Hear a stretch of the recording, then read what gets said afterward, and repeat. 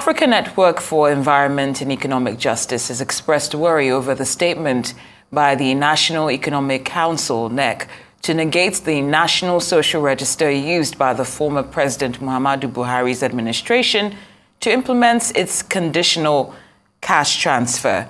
Now, in a statement signed by its executive director, that's David Ugolor, the group noted that it expected a rebuttal of some clarification from the Office of the Vice President to douse the tension generated days after the meeting of the National Economic Council. Now, the statement says, in order not to embroil a serious governance tool such as the social register in politics, it's imperative to assert the facts surrounding the creation of the register and the transparent process adopted in developing it based on its experience. Governor Chukwuma Soludo of Anambra State has said, contrary to what the previous administration projected, it's not possible to digitally transfer money to the poorest of the poor, the majority of whom are unbankable. Well, we now turn to Executive Director, Africa Network for Environment and Economic Justice, David Ugolor, for a conversation on the controversy over the integrity of the National Social Register and the criteria adopted in the compilation of the register, as well as ways to improve it. Welcome to Newsday here on Arise News. Thank you very much. Thank you for joining us as well.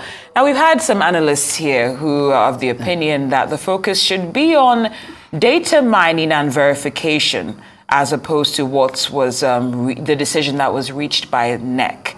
What's your take on this? First, thank you for inviting me to be part of this program and then to also use this opportunity to also clarify how we were engaged in the process and what happened in the last 1 or 2 years. We've been engaged with the use of the social register. As you rightly noted in our press statement, we were very surprised because first, I think that was the second NEC meeting, and the expectation from Nigerians was that at least NEC at that meeting, it was good, and it's a welcome development that the NEC was focusing on the issues of poor people in the country. But the thing that raises concern is about institutions that were put in place to help the government to address the problem of poverty that was being referred to as the social register, which the NEC in their outcome, according to Professor Soludo, that it lacked integrity. How Professor Soludo and his co-governors arrive at that conclusion is something that is very surprising because I don't understand the basis. I don't understand how they arrive at that decision. But for us, we have engaged in the process. We have assembled over 800 monitors across the country. We were monitoring the cash transfer program. And as you know, the cash transfer program came about as a result of the $325.5 million that was recovered from Switzerland on their Bashas money that returned to Nigeria, that Nigerian government and Switzerland and World Bank enter into an agreement to be used for cash transfer program. And the basis for that cash transfer program was based on NCTO, that's the National Cash Transfer Office, was going to mine the data of poor people from the National Social Register. So, and it was clear in the mining that every information of the beneficiaries that received that 5,000 naira that was going to each beneficiary, the information was coming from the state. And what we did as civil society to ensure that the agreement reached with the Swiss government and the World Bank, because we were at the conference where this agreement was signed in December 2017 in Washington at the Global Forum on Asset Recovery. We agreed in principle with an MOU we signed with the Ministry of Justice that we will monitor the process. We went and we were given all the access to the information with the cooperation from the National Cash Transfer Office. We deploy our civil society monitors, community-based organizations across the 36 states. And in each of this monitoring, we had information that we got from NCTU and about the money that was received, transferred through the companies that were disbursing this money to the beneficiaries. And we compared the money that was released from Central Bank and to the money that was received from the people. And we use the Nigerian Social Register information compared to the beneficiary with which the National Cash Transfer Office used in disbursing this money. And we did that. We have the report. One of the reports is what is with me here. Documented every engagement that we had across this country. And this report we shared with the federal government, the Ministry of Justice.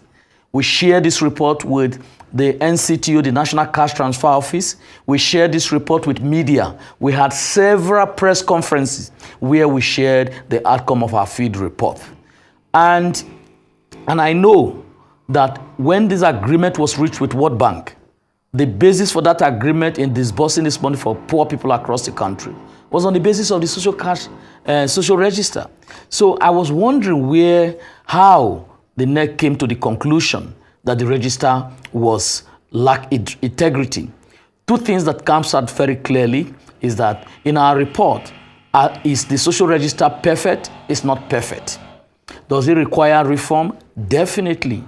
But the problem is that it would be wrong for NEC to come to the conclusion that a register that was used, which was the basis which the agreement that the Nigerian government reached with Switzerland and the World Bank, and that that register is lack integrity. And to worsen the implication, Nigeria have also secured another grant, another loan from IDA, from World Bank, the $800 million. And the basis for moving forward in terms of disbursing the cash transfer is also going to be based on this register. So I don't know how the NEC intends to proceed, taking into consideration that the government of Nigeria has entered into commitment with external party. And what it shows clearly that, do you think the Nigerian government will be trusted if this becomes eventually what is the basis of Nigeria moving forward with? That's why I think that we have to reflect on the outcome of NEC. And our concern is that we want a situation, because if you listen to the different governors that have participated in the NEC meeting, we have the statement from the Kaduna State Governor, we had a statement from the Nasarawa State Governor, and then you have the statement from Professor Soludo. If you compare the statement coming from these three governors, you will see that there is no consensus. And so it will be very good if the chairman of the NEC, which is the vice president, can help Nigeria in moving forward to clarify the position of NEC on the status of the social register. But to say that this register lacks integrity, I don't understand how they came to that conclusion. And it's a bit difficult because we have the report, we have the facts, we have the evidence that Nigerian government disbursement of the recovered asset to Nigeria was disbursed using the social register.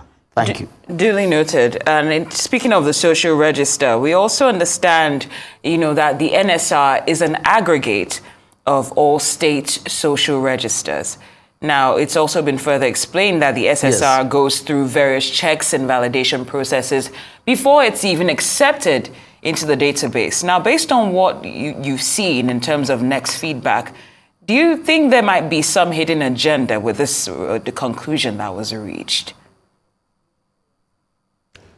Look, you see, I'm a professional. I don't like insinuating. I don't want to be cynical. Everything I say with evidence. We live in a country today that the level of trust is gone down very well. And so it's difficult for people to trust government. It's difficult to trust government institutions. But I do not want to respond in that direction. And I feel very strongly NEC is an important institution. They play a very special advisory role to the government. They are constitutionally backed. And I think that in moving forward, the position they have put on the table require a lot of dialogue. Well, and I think if you have seen their response so far, you found very clearly that I think some mistake has been made. And in moving forward, I think it's very important for the Vice President to respond on behalf of NEC so that Nigerian can move forward with where are we with the social register. Well, your discretion is certainly respected. Now, we've seen some states make various moves, like the likes of Kwara and Ogun State, with 10,000 naira palliatives for workers there. But for those that might decide to come up with your own, state registers, I might actually decide to go take start things from scratch.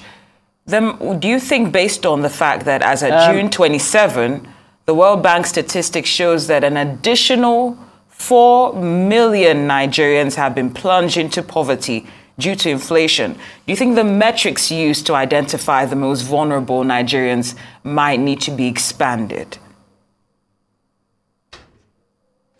Definitely. That's why I said that, the current Nigerian social register is not a static document. It's a document, it's a database that needs to be refined from time to time. It's not something that, as we expect, that it's possible that some people that we register in the database are dead, and it's possible that there are some people who have moved on, and there are some people that have moved beyond the poverty level. And so it requires, from time to time, revision. And the opportunity to do that is clear in the framework of the design of the database. So, and then we should also separate federal government social protection intervention from state intervention. The state also, if you look into the Nigerian protection policy framework, it encourages the state and the local governments to also embark on their social protection program and social protection intervention. But what is important is to look into how you design the register, where you can mine the data of those who are beneficiaries. And I think you've looked the effort and resources put in place to design and come up with the Nigerian social register. And in designing the social register, it's not what the federal government did alone. If you look at the framework, it was done, it was carried out in collaboration with state institutions. And we have state representatives in our deploying monitoring team across the country. Our monitoring team, civil society, met with these stakeholders. And that is why I'm also putting it as a challenge to the media, because the controversy around the social register can be resolved if the Nigerian media can take up the responsibility to independently verify the status of the register. Because now we have two parties. NEC has issued a statement, and then there are those who are saying that it's not true, that the register is valid. What should happen?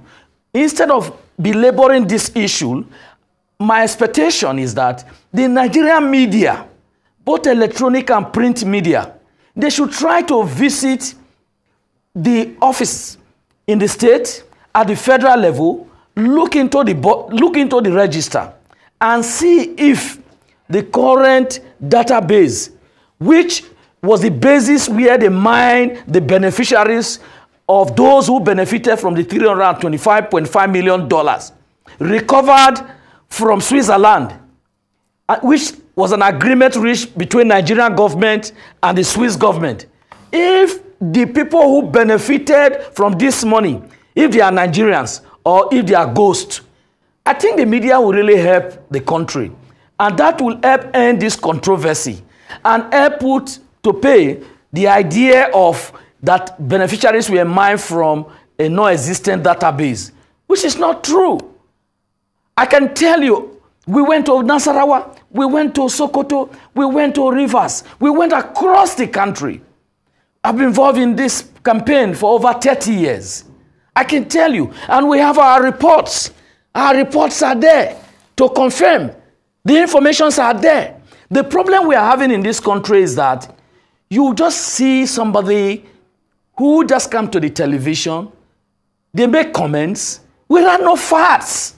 I am speaking, I'm telling you that we deployed over 800 NGOs to monitor the use of Abacha's money. The second Abacha one, the $325 million that was recovered from Switzerland. All the beneficiaries were mined from the Nigerian Social Register. And we interrogated that register. We interrogated the office that we are implementing this project. We have our report. We have our evidence. Go it. You will see it. You will be able to challenge whether these are facts. And the people who benefited from the Abacha returned asset are alive. They are there. What are we saying? And in our report, we also raise questions on how the social register can be strengthened. We also raise questions on how the implementing agency that was responsible for the management of the database can be strengthened. And when the World Bank mission visited Nigeria, during their engagement, also in their subsequent monitoring, they also engaged us as civil society. And we also shared our report. And then when we also had our field monitor report, we also met with the federal government, the Ministry of Justice, to validate our report. We also met with representatives of the Swiss government. As a matter of fact, I actually traveled to Switzerland to present the field report on how Abacha's money that was recovered. And as I speak today, our monitoring through the Mantra project that we implemented in monitoring this project is referred to as a gold standard. I just came back from Georgia, where United Nations invited 4 countries for me to come and share our experience in Nigeria. And our experience in Nigeria is one of the standards being referred as best practice globally. So what are we saying? And now, do you think the World Bank, if the funds for monitoring didn't go well, do you think the Nigerian government would have gone back to the World Bank and negotiate another second tranche of scaling up the social protection program? On what basis was it carried out? So I think to reduce the resources we are spending in discussing this in a negative way, I feel very strongly. That's why I said, first, I commend the NEC. I commend them very well. First time, the issue of poverty is assuming very important space for Nigerian discussion. In the past 1 week now, all the media, both electronic and print, are focusing on the issue of poverty. At least the poor people is receiving attention, but not in a bad light. We want to see more investment in tackling poverty in the country, but in tackling poverty in the country, you need the right framework. Social protection program implementation, it didn't start with Nigeria. It will not end with Nigeria. Cash transfer program that is being implemented in Nigeria is implemented in other countries like Brazil, like Ethiopia. So Nigeria is not the only country. And what we need to understand, there's no one perfect model.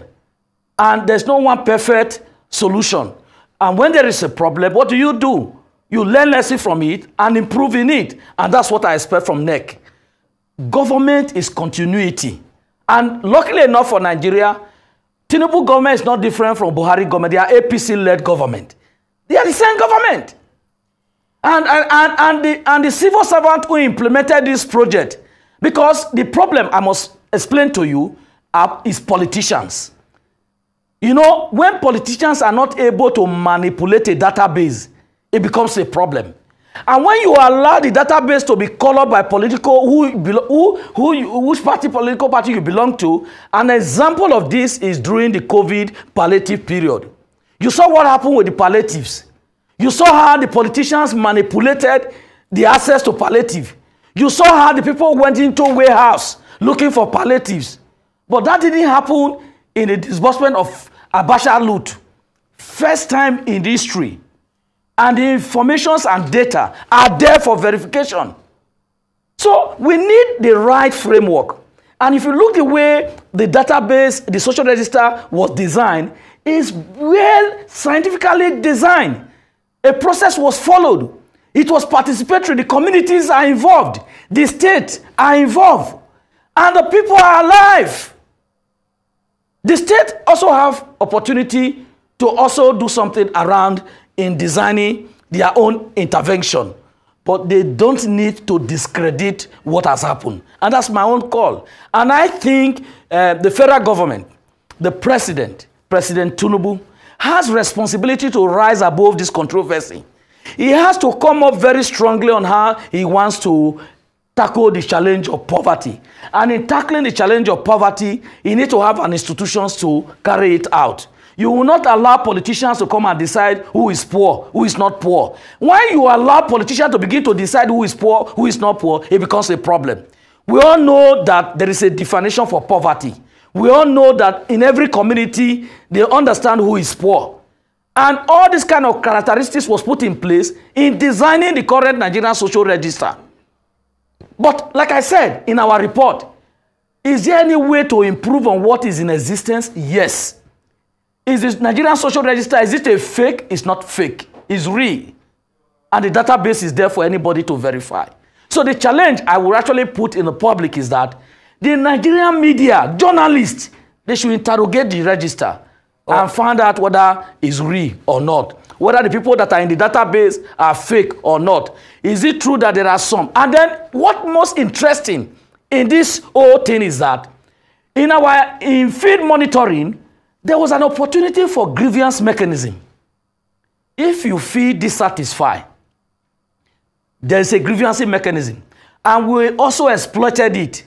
As a matter of fact, our report to NCTO also helped improve and draw the attention of National Cash Transfer Office to some anomaly.